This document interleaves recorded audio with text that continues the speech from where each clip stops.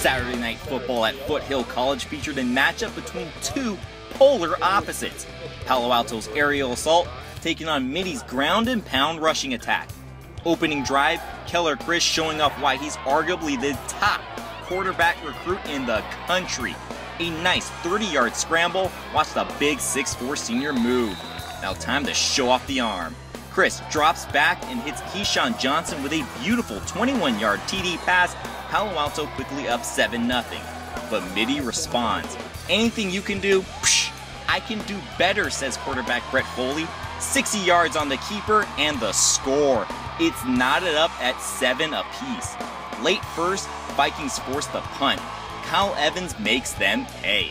A quick dash towards the sidelines, aided by a stellar block by number 33 Eric Sargis, and Evans, whoop, goes to work up the field, and he's got plenty of help around him.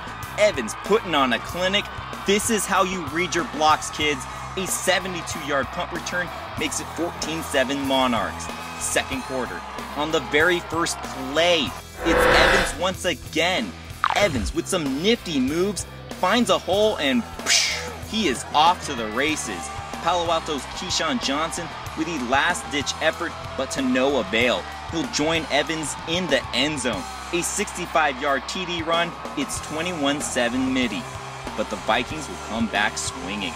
Chryst back to pass and finds one of his favorite targets in Malcolm Davis. Davis with a great diving 43-yard TD catch. Palo Alto back within 7. Vikings next possession. Chryst with a screen pass to running back Andrew Frick. Frick running down the sidelines, shrugs off a tackle, and all he sees is green. But Mitty Sargis saves the day with a great hustle play, brings down Frick from behind, and prevents the score.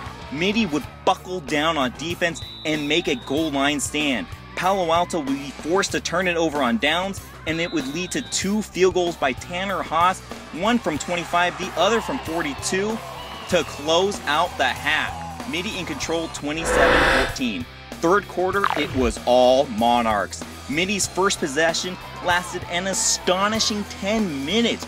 Driven by plenty of power runs by Evans, he finished with a $138 on the ground, and it's capped off by a 4-yard TD run by Foley, his second touchdown of the night, to go along with his 147 rushing yards, making it 34-14 Monarchs. Palo Alto got the ball in the third only once. Fourth quarter, it was more of the same.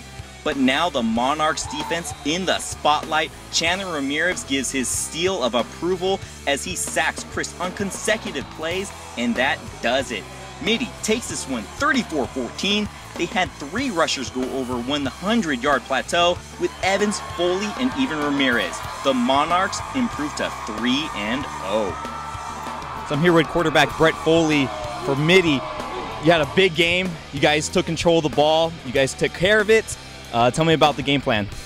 Well, we just came in looking to run and get the ball away from that great quarterback they have. And our line and our running backs was amazing.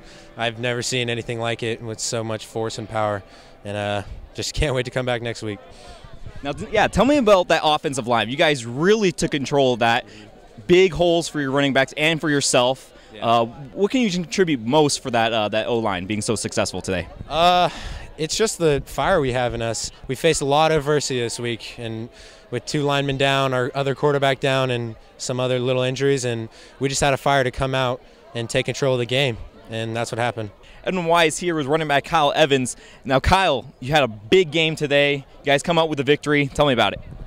You know, we just did what we did. We practiced all week. We knew they had a lot of good players, and we just came out and played our game.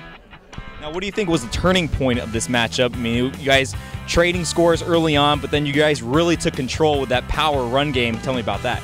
You know, we just took advantage of the turnovers, played our game. We're fast, quick. We just did what we did. Now, is the run game going to be like this every week? Can we expect that? We hope so. We hope so.